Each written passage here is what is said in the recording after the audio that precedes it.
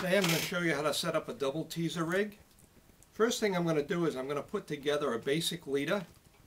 I've got a swivel right here. I've got about 18 inches of 30-pound test monofilament. Another swivel right here that I've tied on. And finally another 18 inches of monofilament with a snap on the end. As you can see here, I've pieced together two pieces of leaders. And now what I'm going to do is I'm going to put some teasers onto the front swivel and the middle swivel. This is going to be a shrimp teaser that I'm going to use for spring schoolies. And I've got about 8 inches of line here. And all I'm going to do is simply attach it to the swivel here with an improved clinch knot, as we can see here.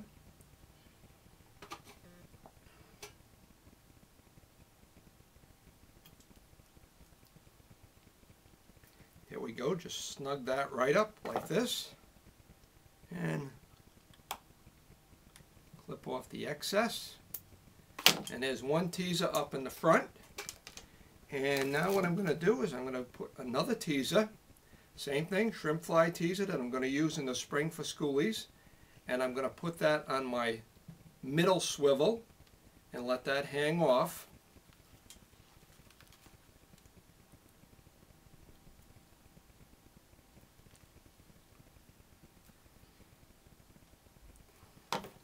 That's nice and tight. Clip that excess. And now you've got this double teaser rig. One teaser in the front, one teaser in the middle, and on the end here on the swivel I'm actually going to put a jig or a small bucktail jig, or maybe a jig with a coca hole lure, and that's going to be my ticket for spring schoolies. When I'm finally finished, I'm going to wrap these up like this, as we can see here.